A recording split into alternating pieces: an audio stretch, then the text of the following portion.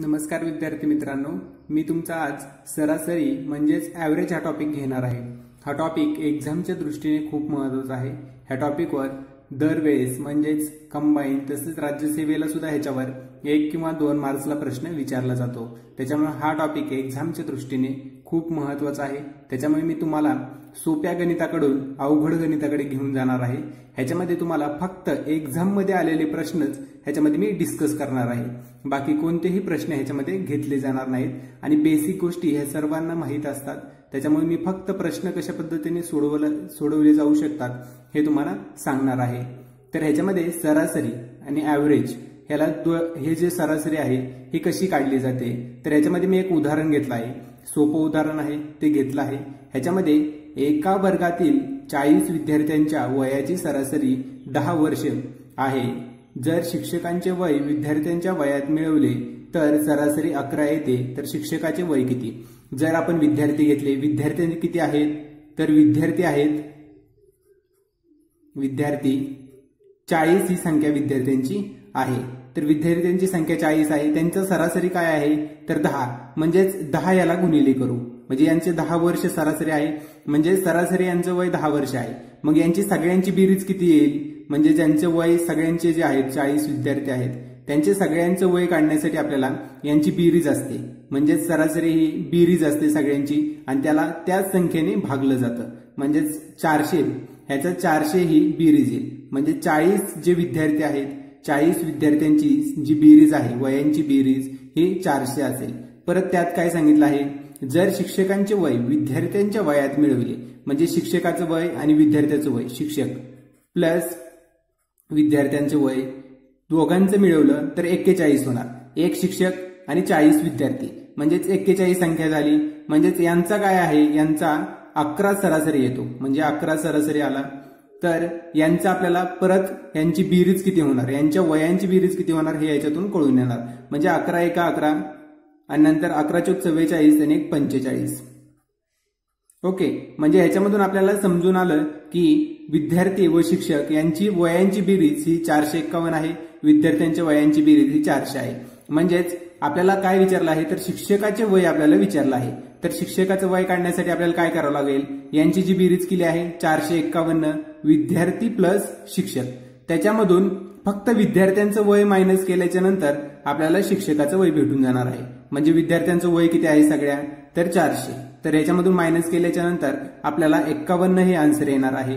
म्हणजेच ह्याच्यामधून आपल्याला समजून आलं की शिक्षकाचं जे वय आहे शिक्षकाचं वय हे 51 असेल। म्हणजेच ह्याच्यामध्ये 51 वर्ष खाली पर्याय दिलेले आहेत। हा पर्याय बघितला आपण तर 51 वर्ष म्हणजेच 1 नंबरचा पर्याय हा बरोबर असणार आहे। हा प्रश्न PSI पूर्व परीक्षा 2012ला हा प्रश्न अशा प्रकारे विचारला गेलेला आहे। पुढचा प्रश्न आहे, 3 संख्यांची सरासरी 60 आहे। दुसरी संख्या पहिल्या संख्येपेक्षा 6 ने मोठी आहे, परंतु तिसऱ्या संख्येपेक्षा 12 ने लहान आहे, तर दुसरी संख्या कोणती? अशा पद्धतीने हे प्रश्न विचारला आहे। असा प्रश्न वाचल्याच्या नंतर आपल्याला अवघड वाटतं, परंतु असे प्रश्न सुद्धा सोपे असतात। ह्याच्यामध्ये 3 संख्यांची सरासरी किती दिली आहे? 3 संख्या, त्यांची सरासरी आपल्याला 60 दिलेली आहे, म्हणजे 60 दिलेली आहे। म्हणजे 3 संख्या जर आपण याला गुणिले केलं तर 3 संख्यांची बेरीज काय होईल हे आपल्याला समजणार आहे। म्हणजेच 180 ह्या 3 संख्यांची बेरीज असणार आहे। म्हणजेच पहिली संख्या, आता समीकरण आहे याच्यामध्ये दुसरी संख्या पहिल्या संख्येपेक्षा 6 ने मोठी आहे। म्हणजे जर आपण पहिली संख्या जी आहे पहिली संख्या याच्यामध्ये x मानली आणि दुसरी संख्या ह्याच्यामध्ये जर घेतली आपण तर दुसरी संख्या काय सांगितलं आहे? दुसरी संख्या पहिल्या संख्येपेक्षा 6 ने मोठी आहे, म्हणजेच ह्याच्यापेक्षा 6 ने मोठी आहे, म्हणजे x प्लस 6। नंतर काय सांगितलं आहे पुढे? परंतु तिसऱ्या संख्येपेक्षा 12 ने लहान आहे, म्हणजे जी पहिली संख्या आहे ती 6 ने मोठी आहे, परंतु तिसऱ्या संख्येपेक्षा ती 6 ने लहान आहे। म्हणजे ह्याच्यामध्ये असं येणार, तिसरी जी संख्या आहे ती x प्लस 6 काय आहे? तर तिसऱ्या संख्येपेक्षा, म्हणजे दुसरी संख्या जी आहे ती तिसऱ्या संख्येपेक्षा 12 ने लहान आहे, म्हणजे तिसरी संख्या ही 12 ने मोठी असणार, हे साहजिकच आहे। म्हणजेच यांची 12 ने मोठी आहे, म्हणजेच ही x प्लस 18 झालेली आहे, म्हणजेच 6 प्लस 12 म्हणजेच 18। हे तिसरी संख्या आहे, ही दुसरी संख्या आहे आणि ही पहिली संख्या आहे। आता फक्त हे समीकरण मांडून घ्यायचं, म्हणजेच x plus 6 plus x plus 18 आणि यांच्या पुढे काय सांगितलं आहे, तिन्हींची सरासरी किती आहे तर 60 आहे. मग आपण त्या तिन्हींची बेरीज आहे किती झालेली आहे तर 180 आपण इथं लिहिली. ओके, नंतर हे x किती झाले 3x.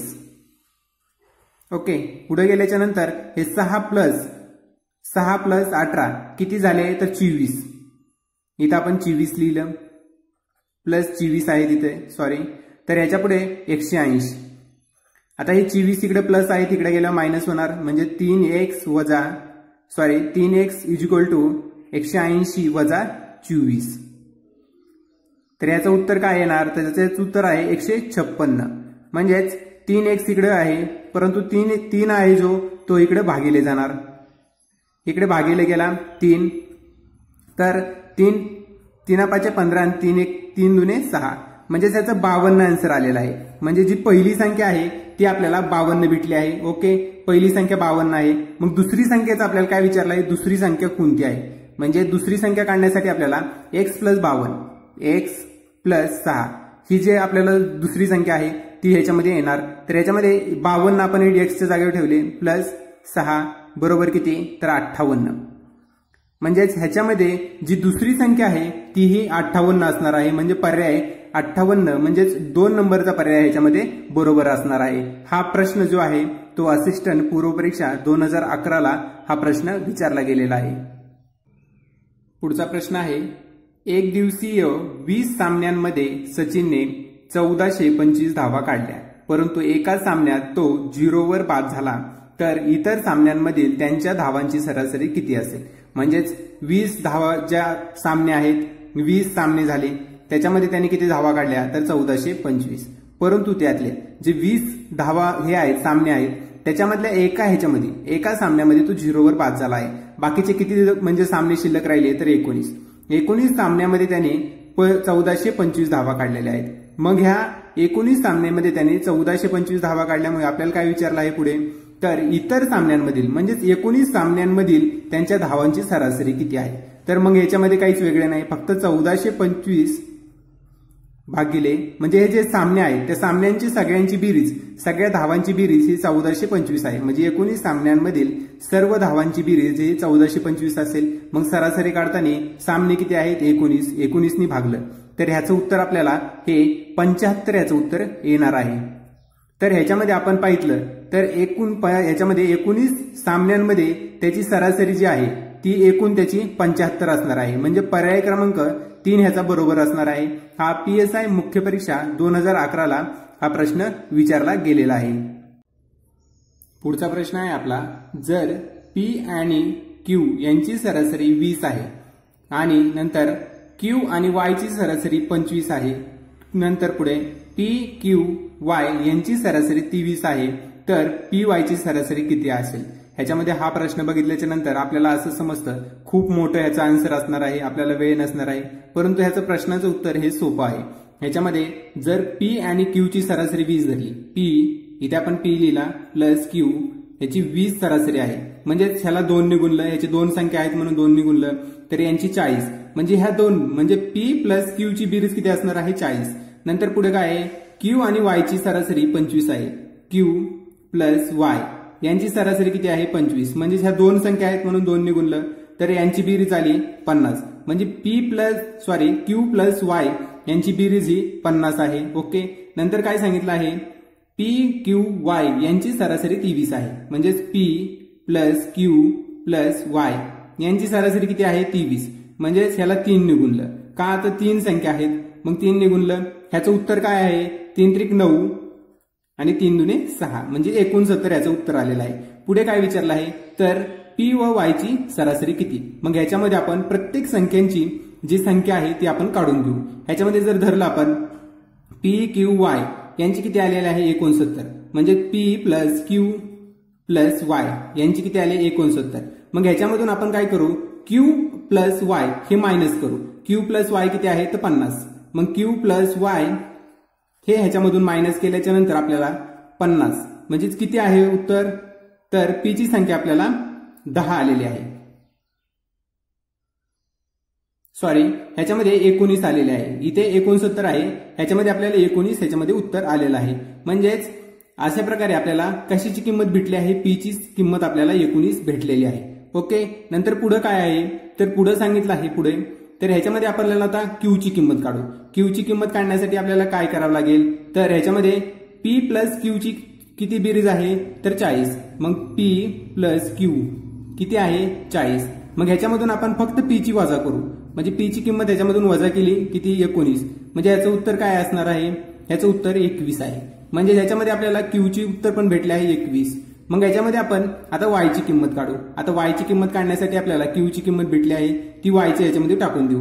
म्हणजेच क्यू प्लस वाय किती आहे, 50. ही 50 आहे. ह्याच्यामध्ये आपण क्यू ची किंमत टाकली तर फक्त आपल्याला वाय ची किंमत भेटून जाईल. तर ह्याच्यामध्ये क्यू ची किंमत टाकली किती आहे, 21. ह्याच्यामधून क्यू मायनस केल्याच्या नंतर ह्याच्या आपल्याला उत्तर येणार आहे 29. म्हणजेच आपल्याला वाय ची किंमत भेटली 29. अशा प्रकारे वाय ची किंमत सुद्धा आपल्याला भेटलेली आहे. मग ह्याच्यामधून आपण काय करू शकतो, तर ह्याच्यामध्ये पुढे काय सांगितलं आहे, पी व वाय ची सरासरी किती. मग आपल्याला पी आणि वाय ची आपण किमती टाकू. ह्याच्यामध्ये P plus y is equal to, P ची किंमत किती आहे, 19 प्लस याची वाय ची किंमत किती आहे, 29.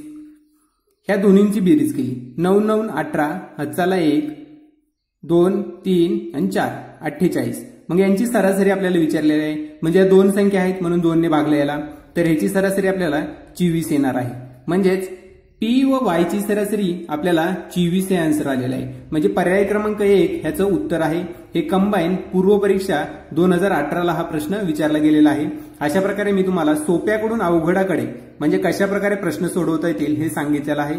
जर तुम्हाला हा व्हिडिओ आवडला असेल तर लाईक करा, कमेंट करा, शेअर करा आणि सबस्क्राईब करायला विसरू नका चॅनलला. म्हणजे माझ्या अशाच प्रकारे तुम्हाला प्रत्येक व्हिडिओची अपडेट भेटत राहील. थँक्यू.